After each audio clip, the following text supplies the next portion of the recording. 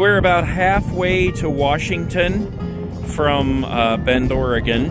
Man, these are some long, barren roads, guys. We pulled off the side here to make a little bit of something for lunch.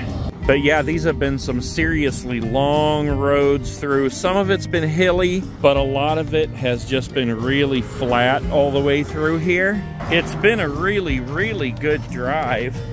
I'm just taking a quick walk around here to check the tires, make sure everything's good with the tow car. Marion's in there getting us some lunch ready. Where in the heck did those cows go, man? When we first pulled up here, there was like a whole line of cows walking in a single file down here. I have no clue where they... Wait, is that them like way out there? They must all be over in that little pasture there. Anyways, yeah, we've gone through a couple of towns here that you have to wonder, like, where are they getting food, man?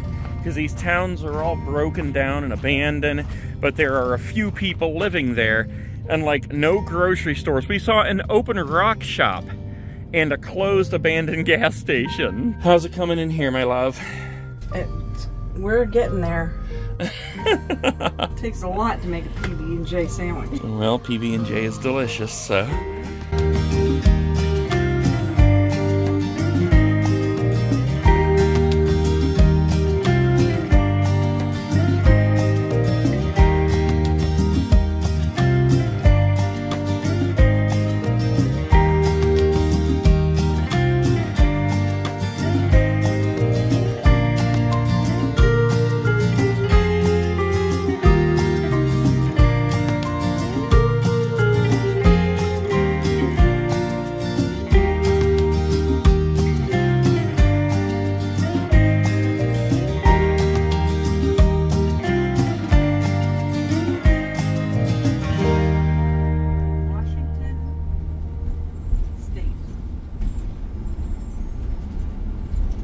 All right, guys, we have made it to Washington. Pasco, Washington is what this area is called. It's right next to Kennewick, I think it's called. Here's our site at the KOA. It's actually a pretty nice site, very long.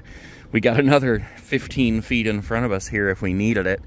So these are the kinds of pull-through sites that I like. I hate the ones where you pull in and you're like basically hanging out the front, hanging out the back.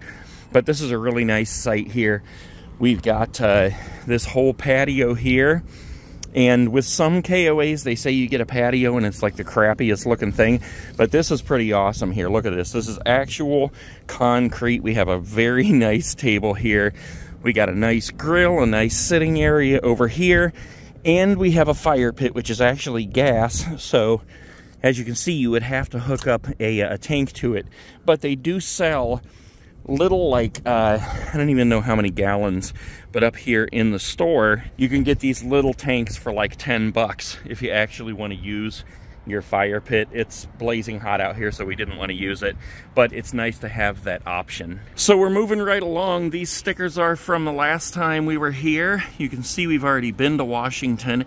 Utah is up here, but next we are actually going this time to Idaho first, and then we're going to Utah, then to Wyoming, and then one of our very last stickers, Montana. We're gonna finish out this trip in Montana before we head home. You guys just watched me put stickers over here, Kansas and Colorado, and this spot right here will be for Montana. And then all we will have left for, as far as being to all 50 states, will be Alaska and Hawaii. And as I said before, those two will go right here on the front somewhere. Honestly, I don't know if we're gonna be taking the RV to Alaska. We definitely won't be taking it to Hawaii. I would like to take it to Alaska, so maybe we will. But if we end up like flying there or something, we'll still put the sticker on. Anyways, guys, that's it for this episode. Stick around. We still have more episodes to go because we still have more states to hit. We just left Washington, we're back in Oregon, and we're on our way to Idaho.